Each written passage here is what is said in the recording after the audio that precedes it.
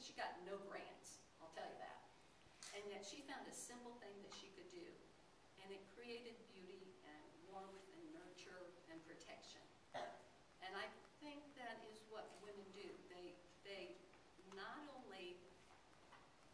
only has the Culver Girls Academy taken care of now some 30 babies over these years, but they've done it beautifully.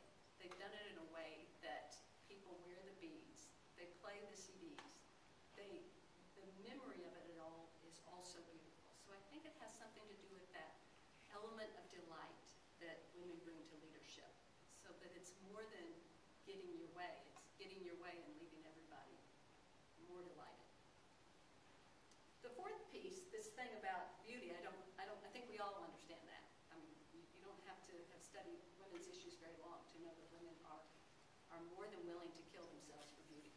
I mean, every generation does it in different ways, but that idea that our immortality has to do with our beauty versus this thing that lives beyond it, this soul, this who we're going to be, it is a classic.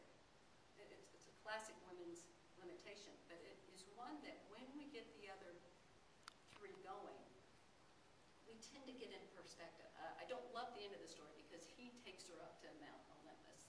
I believe that even if he had not taken her up there, that at that point, she already would be immortal. Once she gets to the point that she realizes that her value is beyond the beauty or the activities or the wealth, she would have been on Mount Olympus already.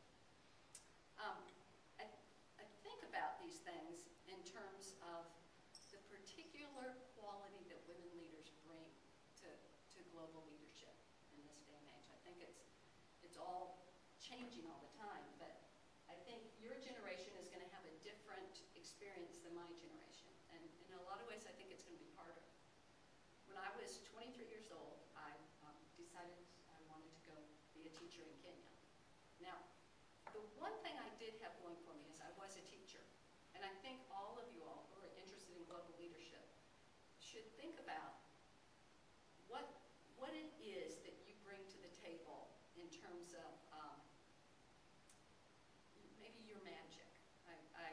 My husband talks a lot about the 4 parts of every person, the king or queen, the lover, the warrior, and the magician. And the king or queen is that generative person we want to be when we're through with our life.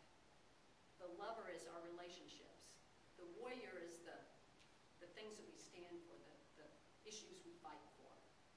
But the magician is the little piece of magic that we do that nobody else can do. And part of, I think, our education is learning to be a generative person. It's learning to be a relational person. It's learning to know what causes are right, what we should put our efforts toward. But there's also this learning how to know what it is that we do particularly well that nobody else can do. And I think you sort of start a trail with that as you figure out what you like in school sometimes, or what people notice about you. I know Kim's interested in linguistics. Well, is everybody here interested in linguistics? No. I mean, she can't imagine why everybody wouldn't be interested in linguistics. But from the beginning, when she heard different languages, she wanted to know what they meant. She wanted to try them out. And she thought about, well, you know, this is what it means in English, but and that's her little magic that she probably did in some weird way when she was a kid. And as she is growing up, she's learning, now this might be the thing that I bring to the world. When I was little, I liked little kids. And I thought everybody liked little kids. But I remember somebody coming to me and saying, oh, you know, you really like little kids, and they like you. And I thought, that's the dumbest magic. I mean, that's like for free. And now I realize that that's really part of my passion for these babies. I really want these babies to live. I love seeing a baby grow up. I love the idea that that little baby can turn into a human being. That stirs me. And that idea of how people should be with them is my magic. I also like telling stories. And that has been part of how I've been a teacher. So all of you all have something like that. You might be the one that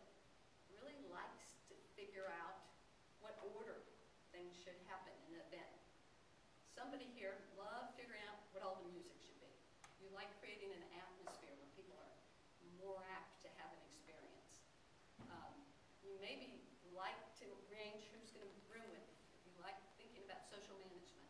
All of those things are many of them are still unnamed. I mean, they're careers either that haven't yet happened because the world hasn't gotten to that point yet, or you haven't figured it out that that's what you're going to do. But I think it is important as you go into global leadership eventually to have your own magic. I know a lot of young people who they're coming out of college.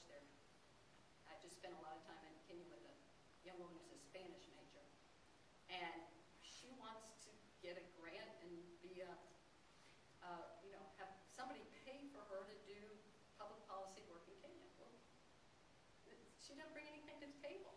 She hasn't studied early childhood. She hasn't studied public policy. She doesn't speak Swahili.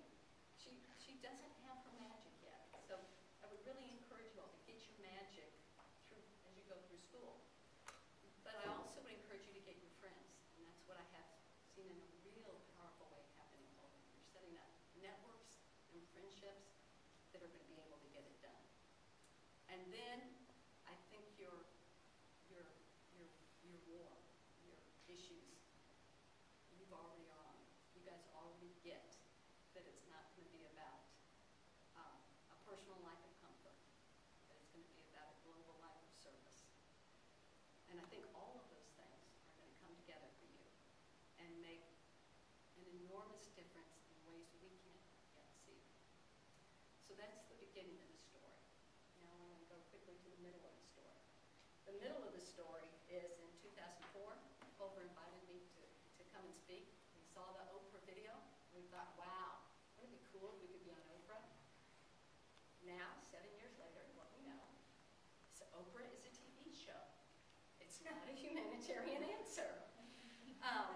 What we found out is that the Gates grants are not going to solve the issues of orphans and AIDS. What we found out is that getting all the right medicines is going to be, we had no idea that it was a doable task, but right now, people in Kenya, and I believe in South Africa, have access to pretty much all the medicine they need to live a healthy life with AIDS. But what has not been solved is who is going to take care of the children in the meantime. It's a sticky, messy, confusing thing because families are not something you can invent in a test tube. They're not something that you can, the PEPFAR can buy and sell. It's going to be done by modeling, by relationships, by communication, by litigation, by all of the things that I think your generation of women leaders are going to be particularly good at. And it's not going to be done nation to nation to nation, because the rights of children, this has been established across the world for about 10 years. The rights of children are higher than the rights of the nation. So if this is something that you all feel called to as women leaders, when we're going around the circle, I heard several of you all saying when you talked about your passion that it had something to do with children. It is specifically a particularly good area for global leadership. And somebody who tells you, well, take care of the children in your own country, don't listen to them. Because the children in our country will do better if the children in other countries do better. Children, injustice and inhumanity to children anywhere is bad for children everywhere. So don't let them do the Machiavelli thing where they pit local versus global children. Do both. Say, no, we can do both. I think it's particularly suited to women who have these abilities to negotiate at the same time that they litigate. And I think it's particularly important for your generation. For the work of AIDS, I think it's the last frontier. So I thank you all for your past and the part you played for Amani and these children in the past, and for your